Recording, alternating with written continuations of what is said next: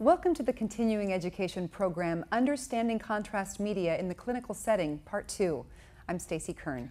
I'm Don Porter, and in this segment we're going to look at how iodinated contrast agents are used in radiographic imaging, primarily in computed tomography or CT imaging. Part 1 of this series can be viewed separately. That program addressed the use of gadolinium-based contrast agents in magnetic resonance imaging, or MRI. You may complete either of these programs individually for 1 CE credit, or you may complete both programs for 2 CE credits.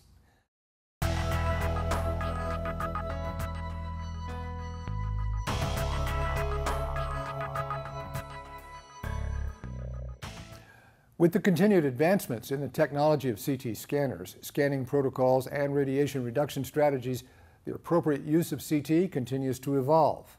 With increased use of CT imaging, it's important to understand the vital and expanding role contrast agents play in obtaining optimal diagnostic images. As CT applications continue to evolve, radiologic technologists must keep abreast of current guidelines and protocols.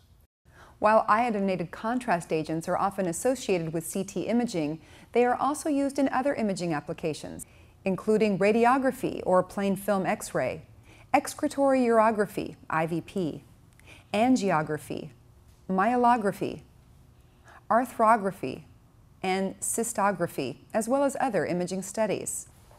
The use of contrast agents allows radiologists and radiologic technologists to optimize the CT scan so that the contrast media will help to better differentiate disease or injury by allowing certain organs, tissue types, or blood vessels to appear more clearly distinct from surrounding tissue.